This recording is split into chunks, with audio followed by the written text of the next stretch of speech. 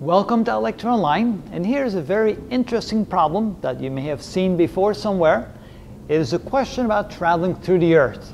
The assumption is that we could bore a hole all the way through the Earth. Of course, technically that would be impossible. Let's say we could. And we had a vehicle that could travel through the Earth simply by allowing gravity to take a hold of it and make it accelerate all the way till it reaches the center of the Earth. It will reach its maximum speed at the equilibrium point at the center of the Earth, and then as it continued on the other side, gravity would start slowing it down and you would reach zero velocity by the time you get to the other side. All assuming, of course, that there's no friction, no wind resistance, nothing to hold it back, nothing to slow it down, so that all the energy would be stored here as potential energy, would be converted to complete kinetic energy, and then back stored into potential energy when it reaches the other side of the Earth. The question is, if we could do that, what would be the time it would take for the object to travel through the Earth like that? This is, of course, only possible, theoretically, if the motion can be described by being controlled under the force equal to minus kx, because force equals minus kx would indicate that it's simple harmonic motion, so that this motion would be possible. We have to also assume that the Earth has constant density throughout, which is, of course, not true, but let's say it was. We know the radius of the Earth is 6,378 kilometers, and the mass is 5.98 times 10 to the 24th kilograms. So in order to do this problem, we first need to show that the force acting on an object falling through the Earth is indeed equal to minus kx. We need to figure out what that k is. The x would be the distance away from the center of the Earth to the point where it's at, and that would be a radius. Let's call that small r for the radius from the position where it's at to the center of the Earth. At that moment, the force acting on it would be the force of gravity by the remaining portion of the Earth that's still inside the sphere made by the radius of the location that it's at. So what we're going to do first is calculate the force that it has when it's at the very top. The force due to gravity would be equal to minus g times the mass of the object times the mass of the Earth divided by the radius of the Earth squared. Now the reason why I put the minus there is because the force is negative when the position of the object is positive. So we have it in the same format as F equals minus kx. But what would the force be like when it's over at this location right there? Well, let's call that F prime. And at F prime, that's equal to minus g times m prime. M prime would be the mass of the remaining portion of the Earth's sphere inside this particular orbit, and m would be the mass of the entire Earth divided by the small r squared. Now what we're going to do is realizing that since the density is the same, we can say that the density of the whole Earth is the same as the density of the portion in here. We also know that the equation of density can be found by taking the mass divided by the volume, which means that density of the whole Earth is equal to the mass of the whole Earth divided by the volume of the whole Earth, and the density of the inner portion, I'll call that density prime, is equal to the mass prime divided by the volume prime. That would be the volume remaining in here.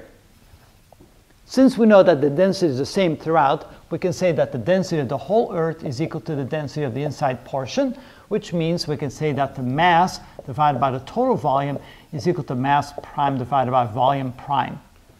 Let's plug in some numbers and see what we get, because ultimately we want to be able to express m prime in terms of m. The total volume of the Earth can be expressed as a sphere, therefore it's 4/3 pi the radius of the Earth cubed. This is equal to m prime divided by 4/3 pi times r cubed, r being the distance from the center of the Earth, which is the equilibrium point, to where the object is at that moment. Notice that we can cancel out the 4/3 on both sides, the pi on both sides, which means that m prime is equal to m times the ratio of, that would be the radius where the object is at, divided by the radius of the Earth cubed. Now that we know that, we can express this equation, the force, that would be the force right here that the object experiences, let's call that F prime, is equal to minus gm times m prime, but m prime can be expressed with this expression right here, divided by r squared.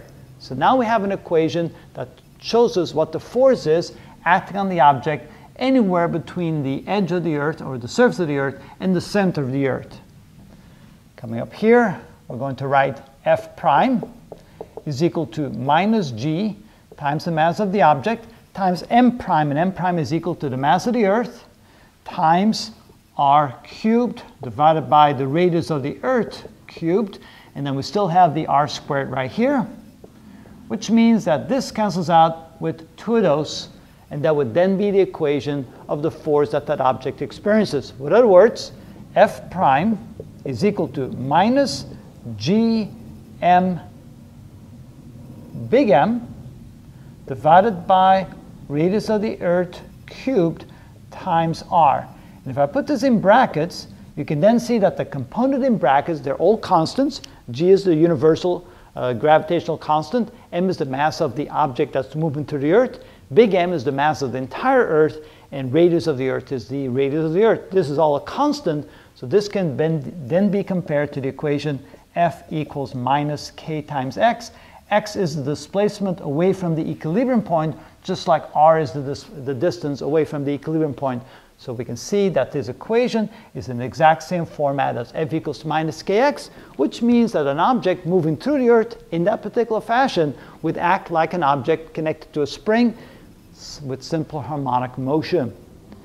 From that, we should now be able to figure out the period. Remember that omega is equal to the square root of k divided by m, and the spring constant in this case would be the quantity within the brackets.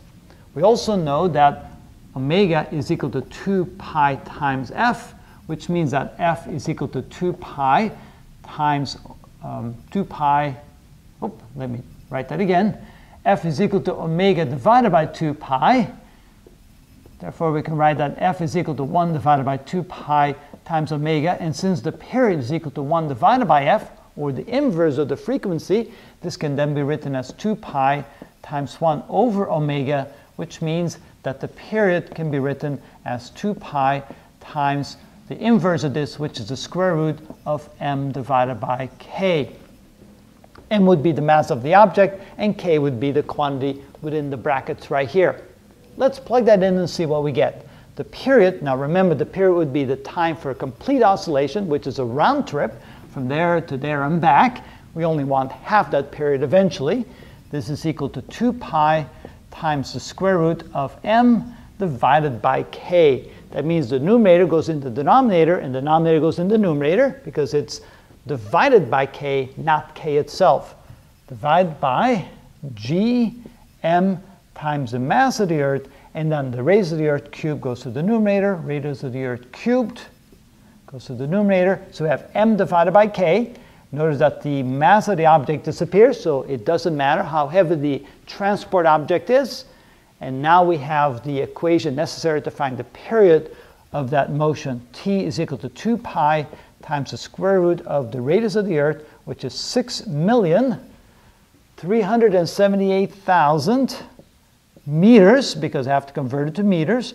And we have to cube that number, divided by g, which is 6.67 times 10 to the minus 11, and multiplied times the mass of the Earth, which is 5.98 times 10 to the 24th. All right, all that is inside the radical. Multiplied times 2 pi. Let's see what we get. 6,378,000. We cube that. We divide that by 6.67 e to the 11 minus, divide by 5.98 e to the 24th. We then take the square root of that. We multiply that times 2 and times pi. And we get a total of the period is equal to 5,067 seconds. Now, converting that to minutes to make it easier, to see what that's like, that would be, we want minutes at the top, we want seconds at the bottom. 1 minute is 60 seconds. Divide by 60, and we get a total of 84.4 minutes, 84.4 minutes. But since we only want the one-way trip time, t divided by 2 is equal to 84.4 divided by 2 minutes, which means is 42.2 minutes for a trip to the other side of the world. You can see why people would actually be very interested in being able to do something like that. Unfortunately, traveling to the core of the Earth, part of it is molten. The center core is solid, but it's all very super hot. The center of the Earth is approximately at 6,000 degrees centigrade. There's no way you could build a tunnel through the Earth and travel like that. It's a nice thing to dream about it, and maybe a good source for a good science fiction movie. I remember this problem when I was a student in school. I didn't even attempt to solve the problem because I didn't know where to start. But the connection between this kind of thing and simple harmonic motion makes it possible to solve it. Again, if we can show that the force acting on an object is equal to negative some constant times the position away from the equilibrium point, it then becomes simple harmonic motion, which in this case it is exactly. And that's why it wasn't so bad to solve this problem. That's how we find it, using simple harmonic motion.